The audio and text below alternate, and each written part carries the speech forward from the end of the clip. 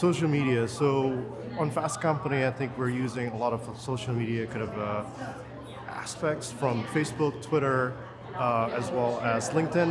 We also have persons that dedicated for social media that handles all of the tweets or sharings and whatnot. And I think looking into the traffic itself, going back from social media it's increasingly bigger from month to month. So it seems that social media is not going to go anywhere. It's going to be a stable kind of a traffic driver to our website. So therefore, our presence in social media needs to be increased significantly. And we've been doing quite a bit of steps in order for us to gain our visibility in the social media space.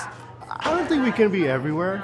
I think we need to be very niche in terms of what we want to do, who's our audience, and what our target audience are. So for us, LinkedIn is certainly a good space.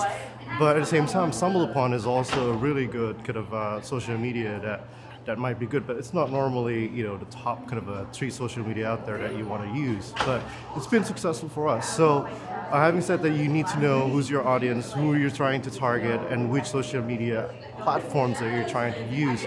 Twitter is certainly good. Facebook, it's okay. It's not that great for us, but I think we certainly want to gain some visibility there as well. But again, just knowing and understanding exactly what you need.